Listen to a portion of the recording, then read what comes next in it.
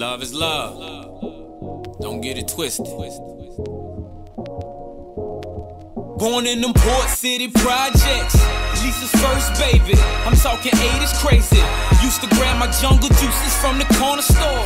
Candy necklaces, frozen Kool-Aid cups. Couldn't tell me we was poor. Flicking roaches out the bed sheets. I hated the pissing mattress. Bear with me, I'm recalling how you're still not fulfilled. You got the house, you got the money, you got the car, you got the beautiful wife, and you still feel empty inside. What am I missing? Why am I not fulfilled? Because you're bound to an empty definition. And it's like an anchor, tying an anchor to your leg.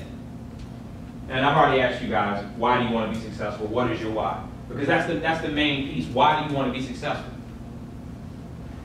Okay, you can go to the next slide. Okay, now, we're talking about setting goals for success. Obviously, the basics, write down your goals.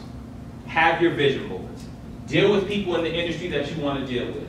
You have to put yourself to the test. You have to step out on a limb. Your comfort zone is not where you're going to excel and grow at all. There's a saying that goes, step out on a limb.